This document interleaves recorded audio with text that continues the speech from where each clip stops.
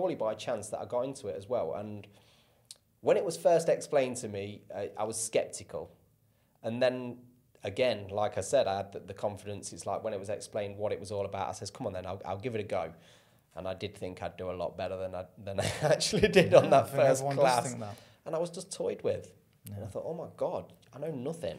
Yeah. So and that's why if you have an ego, you just don't last. Yeah, precisely. You know what I mean? If you've got a big ego and you come to the gym expecting straight away to be the top dog, nah, you got a few years. Yeah. Do you know what I mean? I don't care who you are, you're going to have a few years. You also see the people come in that are a bit nervous and a bit skeptical of doing it, and then they roll with the higher ranked people or the better people in the gym.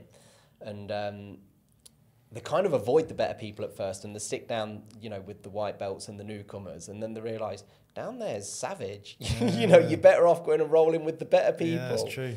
And then you get less elbows in the face.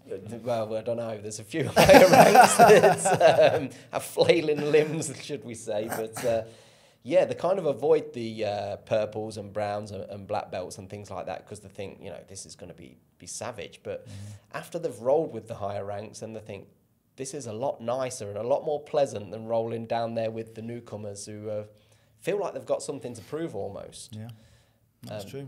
Where everyone else goes a bit easier or kind of matches energy or shows people, or, you'll put someone in a situation and then you'll wait. You won't start doing stuff to them. It's like, that, I'm giving you an out here. Let's see if you pick it up and run with it. So it helps their progression. Plus, it doesn't prove anything, does it? When a newcomer comes down and the higher ranks, you soon get put in your place. If someone started running through newcomers or white belts, it'd quickly get picked up in the gym and nipped in the bud. But luckily, where we train, it's not really like that, is it? We've never really had anyone like that that's tried to prove anything or show off against. There's been a couple on the beginners classes that I can think of. Oh, okay. I have seen one or two meatheads, if you like, that have come down.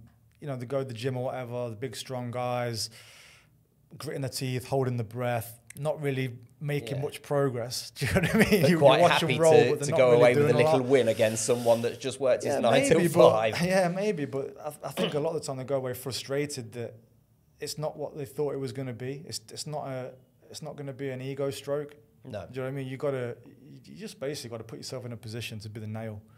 I've always said to all the beginners, you've got to come down with that mindset that you're going to be the nail for 12 months. Yeah. And that's not in a bad way. No. You're not going to get hurt for 12 months or anything like that. You're going to come down, you're going to do a lot of learning. Do you know what I mean? There's no real winning or losing in the training anyway, but you're going to do a lot of learning. And after 12 months, there'll be a load of new people that will come in. Yeah. And your level's gone up to here now, so you're no longer at the bottom, you're up to here. Yeah, and slowly but surely, you work up the ladder. Yeah. I've always said about the high tide raises all ships. Yes. So the more people you get coming in, the more you start boosting the levels up, the level goes around for everyone else, and it pushes everyone who's above that up as well.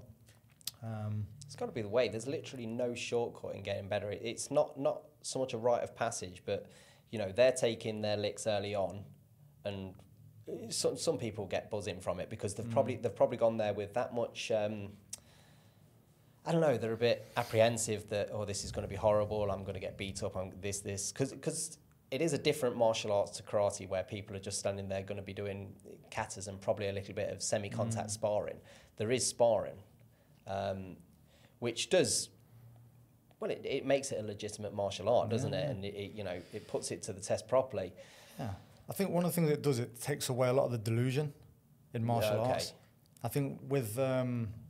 I'm not going to go into different martial arts too much because I don't want to shit on any other martial arts, but there's some martial arts where there's less sparring and you can be delusional into thinking that the things that you're doing are just going to work on whoever you imagine in front of you, whether it's a 7-foot guy, an animal. Do you know what I mean? Could I take on a gorilla?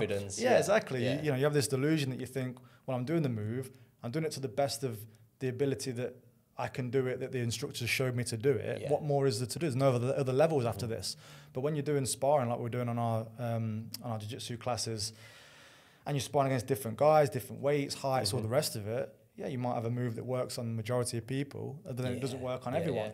And now you've either got to accept that, okay, that's not the move for me, I've got to change my approach here, or you take your technique, you make it better, you make it work on everyone, and that's a big part of the journey in jiu-jitsu. And it is literally a journey, isn't it? Because it's there's no shortcut. It's not like you can all of a sudden discover a YouTube video and think, I've cracked this. Mm-hmm. You know, you might get little tweaks here and there that you can add into your game. But when people start up and you say, you know, you've got to accept 12 months of being the nail, that's something we've all had.